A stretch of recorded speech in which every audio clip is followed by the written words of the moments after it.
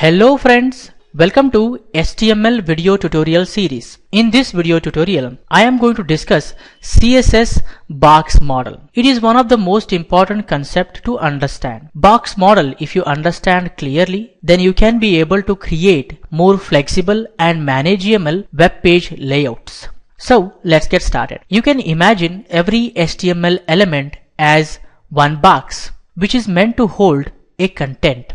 The amount of space required to display the content is actually known as content area. And the space around the content that you see here is known as padding. You can independently control left padding, top padding, right padding, and bottom padding. Or you can at a time set the padding around the content. So you can imagine like padding is a space around the content. You can set border to HTML element. You can see a border is going to be set around the padding or the content. You can independently set the border, top border, right border, bottom border or left border, or you can at a time set the border for the whole element. And the space around the border you see here, that is actually known as margin area. You can independently set left margin, top margin, right margin, bottom margin, or you can set at a time a margin around the border or element. I am going to demonstrate it so that you people can clearly understand which one is the content area, which one is the padding, which one is the border, what is margin, etc. So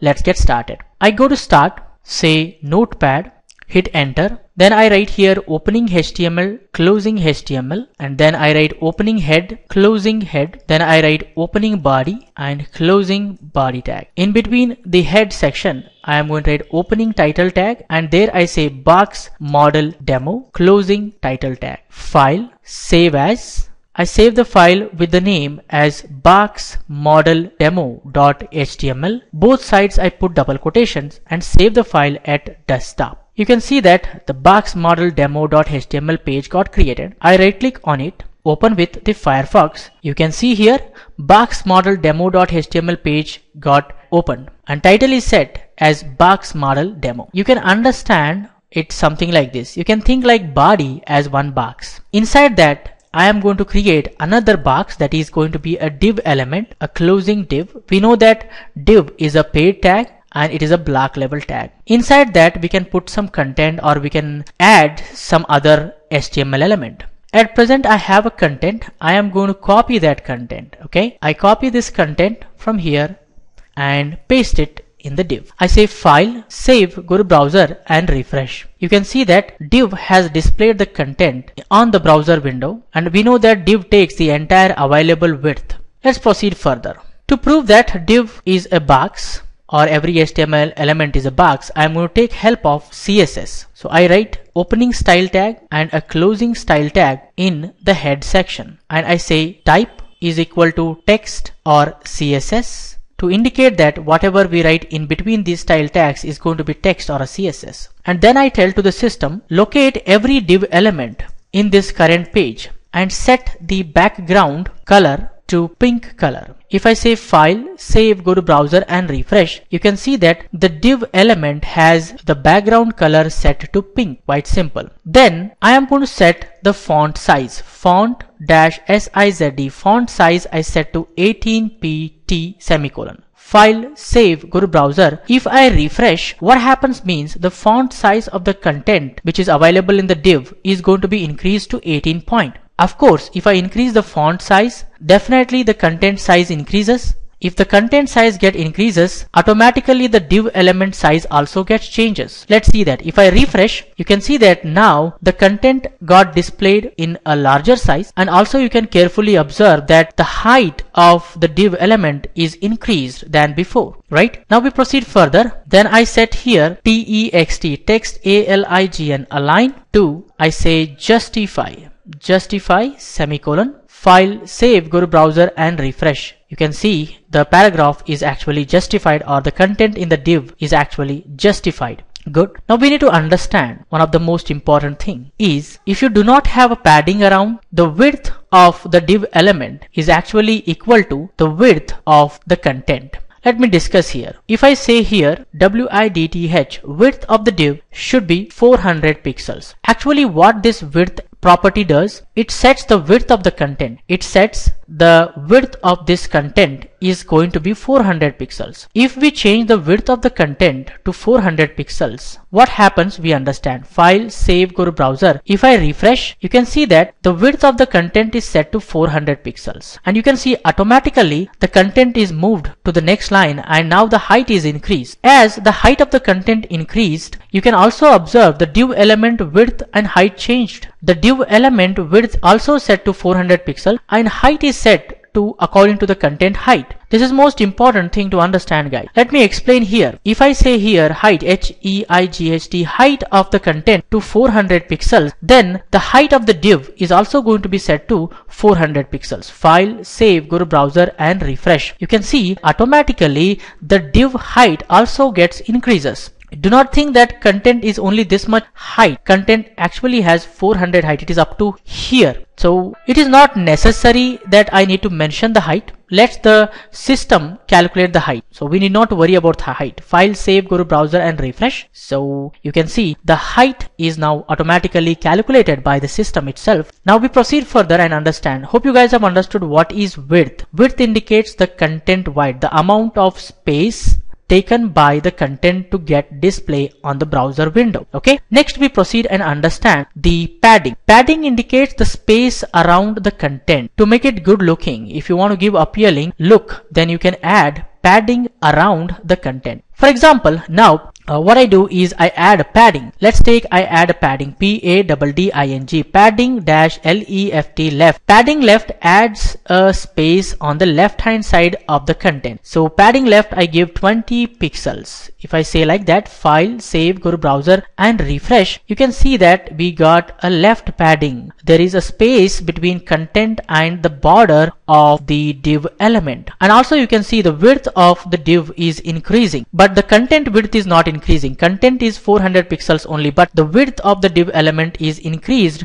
to 420 pixels actually. I can add one more padding to the right, P-A-D-D-I-N-G, padding R-I-G-H-T right, I can say 20 pixels. File, save, go to browser and refresh. You can see on the right hand side we have added padding. Now actual width of the div element is 440 pixels because width of the content is 400 plus left padding 20, so 420 plus right padding 20, 440 is going to be the width of this whole div element on the browser window. We can set padding top, P-A-D-D-I-N-G, padding T-O-P top is also 20 pixels, and I can say here P-A-D-D-I-N-G, padding B-O-T-T-M bottom 20 pixels. File, save, go to browser and refresh. You can see we have padding of 20 pixel around the content. That is actually padding. I hope you guys have understood. Padding indicates the space around the content. That is actually transparent actually. Okay, instead of writing like this, at a time we can say here P-A-D-D-I-N-G, padding 20 pixels. If we write like this, automatically browser sets the padding left, padding right, padding top and padding bottom as 20 pixels. File, save, go to browser and refresh. You can see that there is no change. Remember that width indicates the width of the content, not the width of the complete div element. Next thing we understand is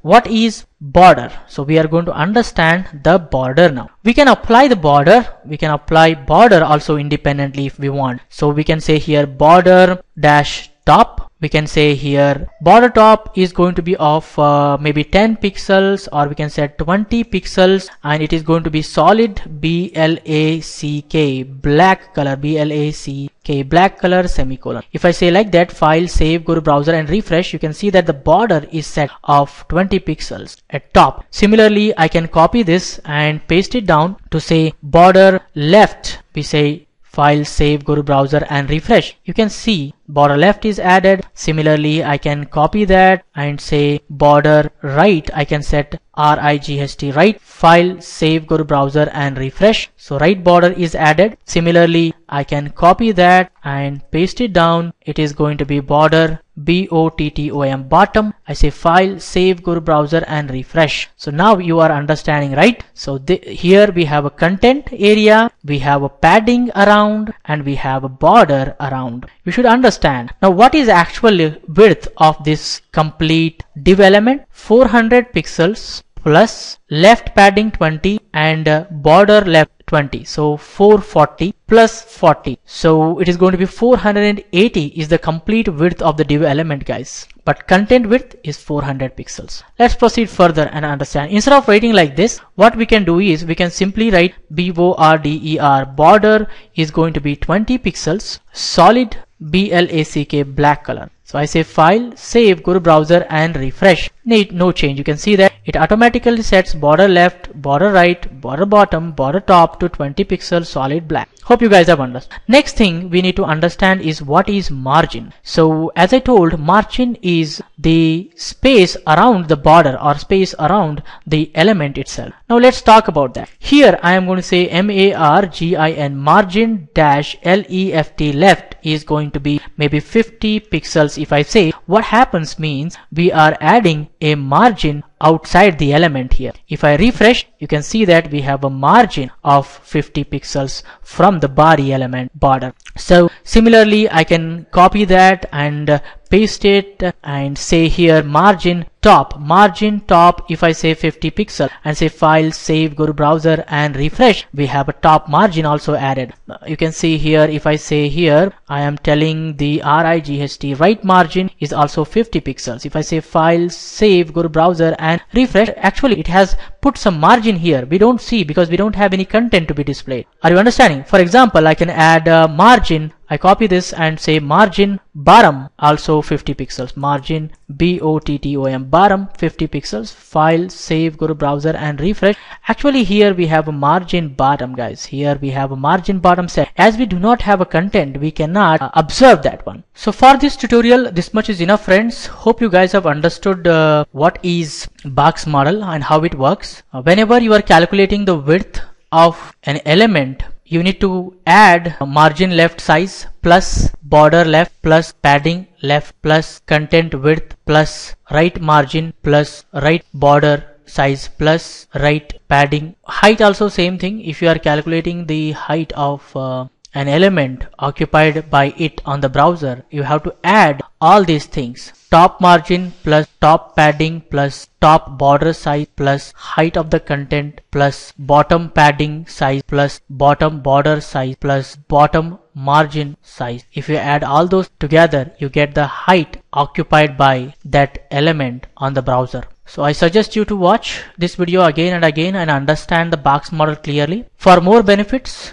please subscribe and don't forget to like, comment and share these videos with others so that everyone will get benefited. Keep learning, keep coding, keep sharing. See you in the next tutorial. Thank you guys. Thank you very much.